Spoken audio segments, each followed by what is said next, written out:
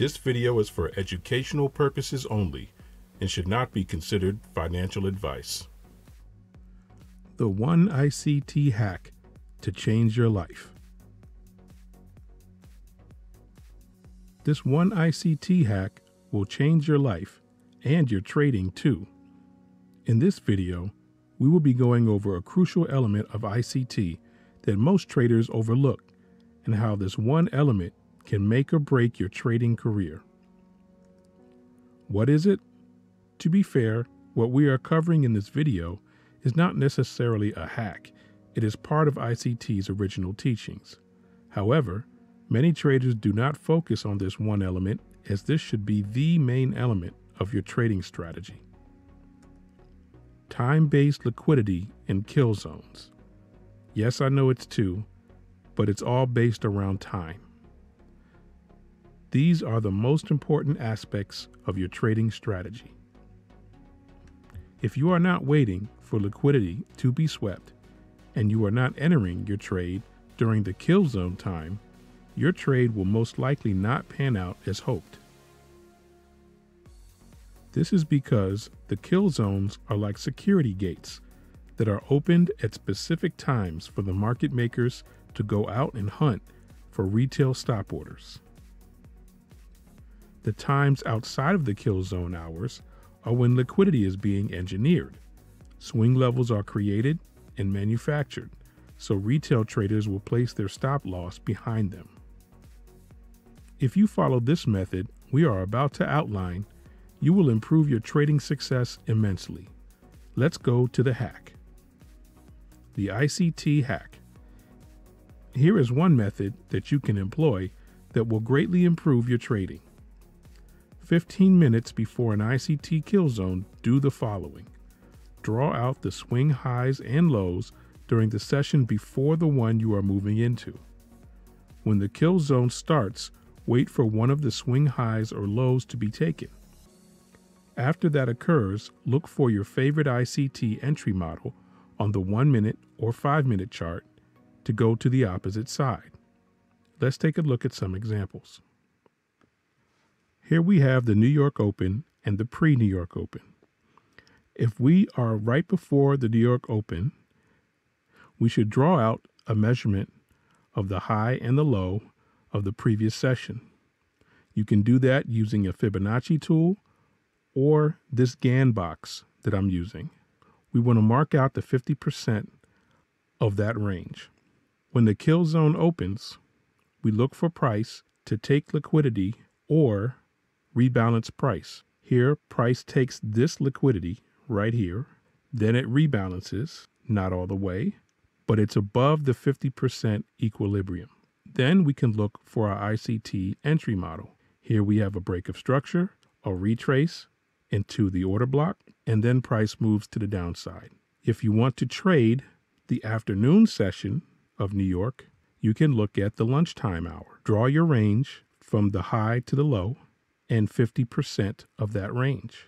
We can mark out 50% and wait for price to trade above it to take liquidity. And then once it crosses below, we can look for an entry model. And that happens here. We have a break of structure from this level, then a retrace all the way close to the 50%, but it's into this small order block here. And that would be an entry to the downside. Now, there is another method that I want you to use to really improve your trading results. It is time-based liquidity. Now, if we draw out the range of this afternoon session and we draw out the range of this New York session, we will use the 50% level of these sessions as targets for future trading. Let's watch what happens in price. We see price moves to the downside and we drew out the range of the Asian session. Then price continues to move during the London session. We drew out the range of the London session and we put the equilibrium. Let's put the equilibrium of the Asian session. As price continues to move, we see that after the London session, during the pre-New York session, price moves into 50% of this Asian session and then reacts to the downside, during the New York Open. Now again, let's zoom in a little bit. If we drew out our range from the pre-New York Open, we see that price reacts from this 50% level. This is the equilibrium of this downward move. And if you wanted to trade, you could see there is a break of structure here, then a retracement into this level, which is the beginning of the order block, and then a move downward. Price goes for this liquidity level here at the beginning of the range of the pre-New York session. It's not a big trade, but this is a Wednesday, and if you have listened to any of our other videos, you will know that during the New York Open, there's a lot of consolidation that happens on Wednesdays. So let's continue.